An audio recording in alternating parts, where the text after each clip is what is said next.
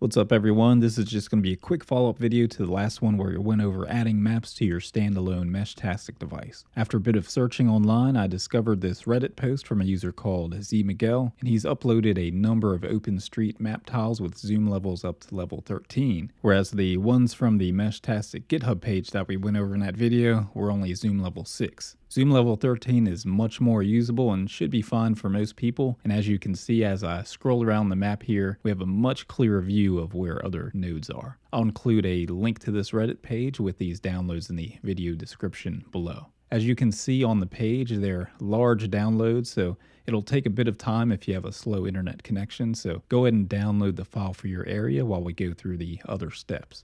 I'll be downloading the one for the US. Now the process of getting these maps to your device is generally going to be the same as the one we covered in the previous video with a few slight differences. So first go ahead and format your micro SD card using the process shown in that video, which I'll include a link to it in the description if you haven't seen it. Now with the SD card formatted, go ahead and open the drive for it, and we'll need to create a new folder named Maps in all lowercase. Once the zip file from Reddit is downloaded, we can select Open File, then click on Extract All.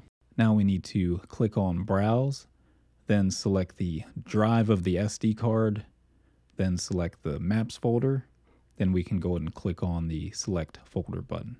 Now we can click on Extract to put all the map files onto the SD card.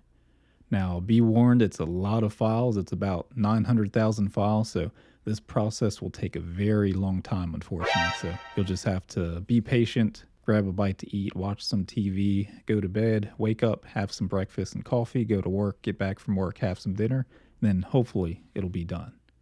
Once it is done, go ahead and pop it into your device like we showed in the previous video and enjoy your much more usable maps. Hope this video helped you out. If it did, please be sure to give the video a thumbs up and subscribe if you haven't already. It really helps the channel and we have much more to come. Thank you all and have a good one.